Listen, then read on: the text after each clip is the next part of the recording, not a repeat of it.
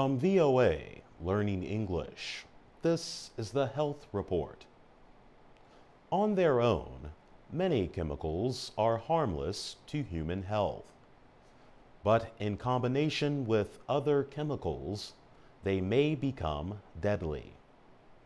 That was the finding of a 2-year study by a group of scientists. They were asked to investigate the cancer-causing possibility of chemical mixtures.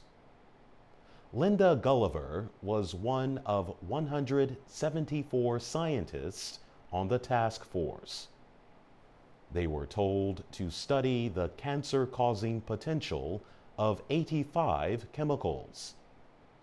All 85 are considered to be common in the environment. Linda Gulliver is also on the medical faculty of Otago University in Dunedin, New Zealand. She says chemicals have the ability to form dangerous mixtures.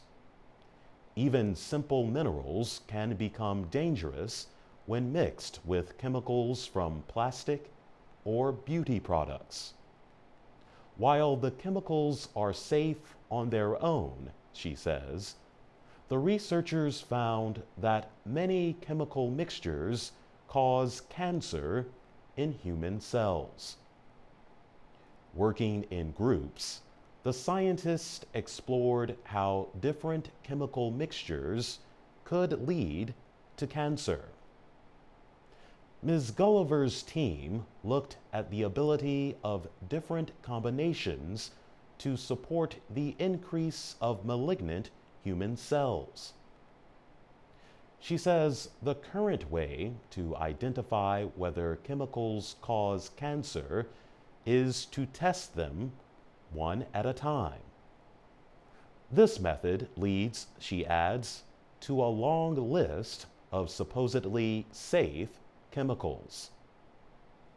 She and her team say that approach to testing needs to change.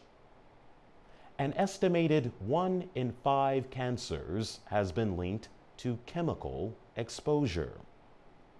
It may be that a cancer-causing substance is not a single chemical at all. It could be a deadly combination. The task force published its findings in the journal Carcinogenesis. For VOA Learning English, I'm Jonathan Evans.